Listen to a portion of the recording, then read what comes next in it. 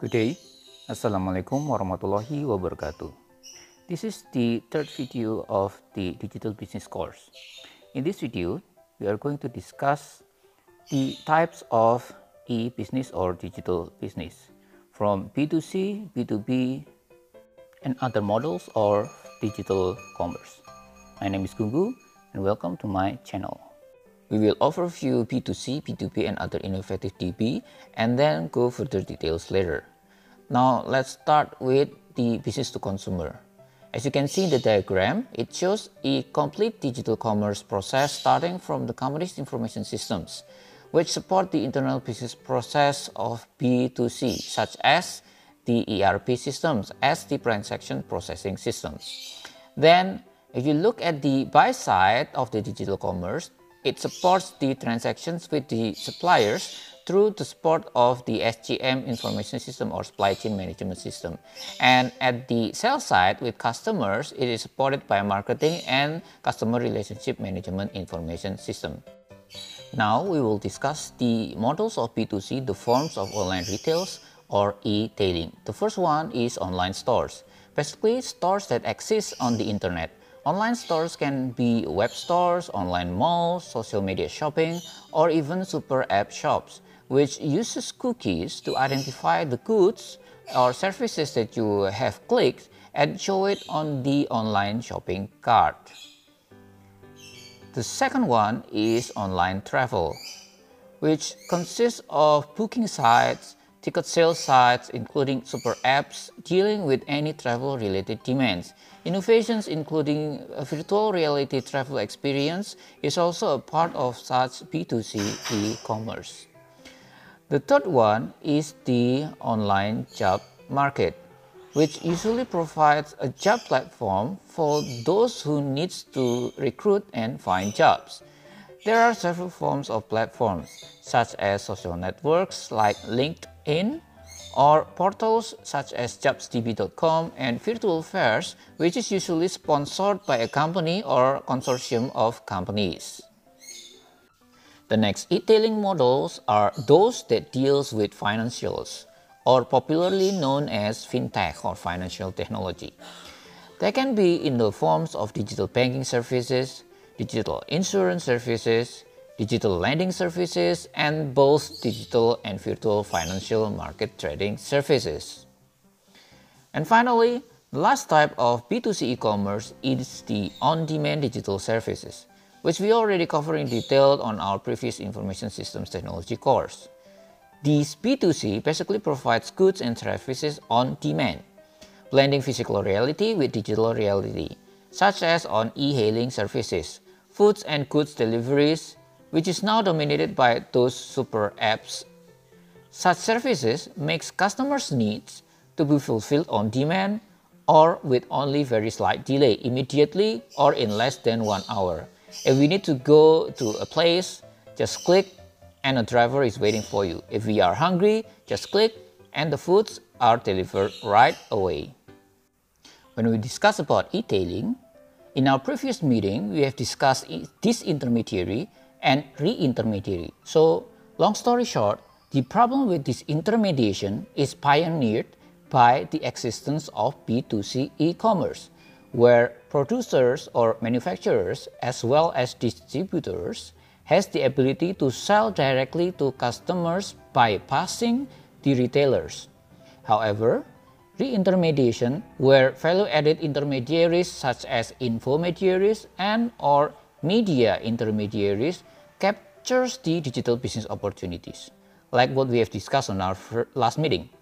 And also countermediations, where companies invest in their own re-intermediary platform, such as Samsung, which create their own Galaxy Store, or Huawei, which create their own app gallery as a countermediation to Google Play Store. This intermediation in the traditional market actually provide many business opportunities in the digital market. After business to consumers, we will discuss business to business in a brief.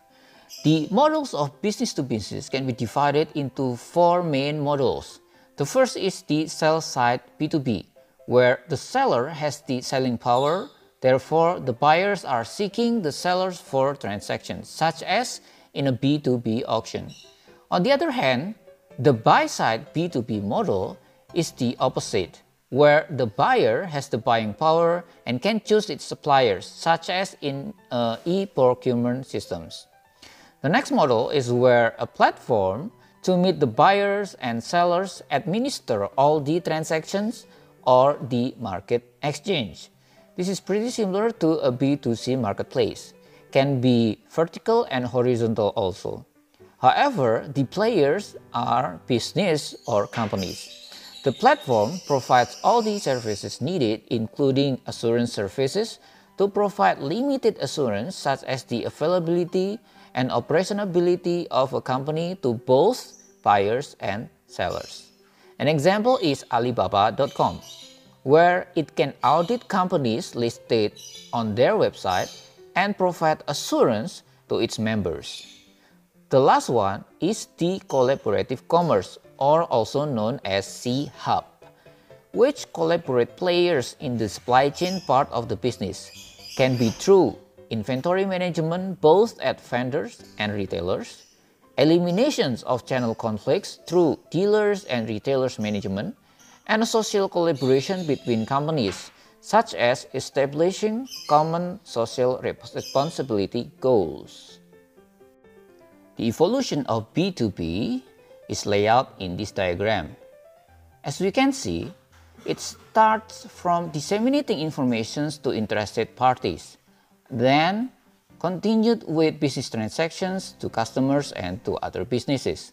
Afterwards, the company's e-government, where the company starts adding value added through digital transformation of the business as a whole. Next, the eras are collaborations, from supply chain improvements, their integration, and next is the collaboration 2.0, which involves social networking.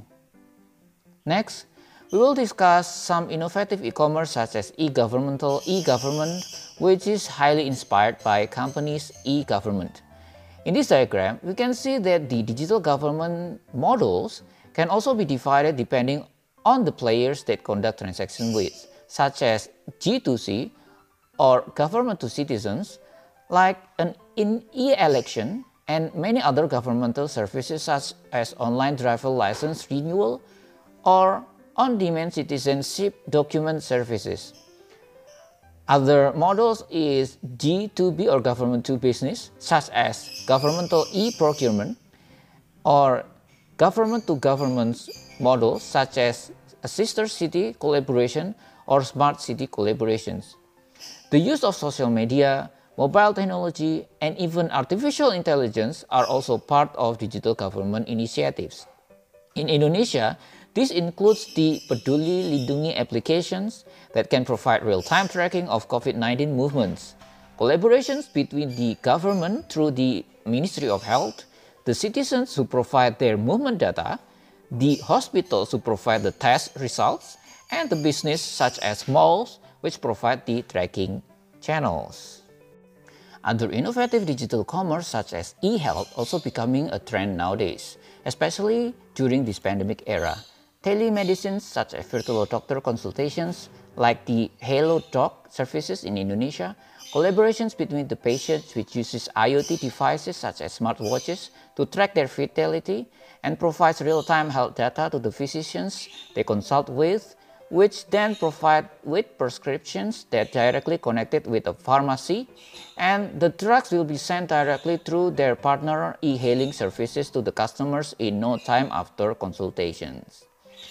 Next, the e-learning system, where in Indonesia, we now have the Study Independence Program or Merdeka Belajar, where we can choose courses on demand from the massive open online courses programs through the learning management system, such as what we are using currently, the ELOC systems. Such learning models are the next evolution of the e-learning system, which is the on-demand educations. If you have a job that requires a certain types of skills, you can just go to the MOOC provider, then register to any university you want, that provide the skill set courses, and you will get your skill education right away. Finally, another innovative digital commerce is the peer-to-peer commerce. The P2P connects peers directly. The platform only provides the basic features for the peers to connect and conduct transaction, but the platform do not support the transaction involved, such as in the peer-to-peer file sharing, or in Indonesia we have the OLX app or online exchange, where the buyers and the sellers has to meet direct to conduct the transaction. The OLX platform do not provide any support for transactions, the buying and selling transactions. It only provides the display listings of the goods and services by the members. That is all that we can discuss in these sessions. For further details, we can discuss in the synchronized session. Thank you for your attention. I'll see you on our next video. Do not forget to subscribe to this channel. Good day. Assalamualaikum warahmatullahi wabarakatuh.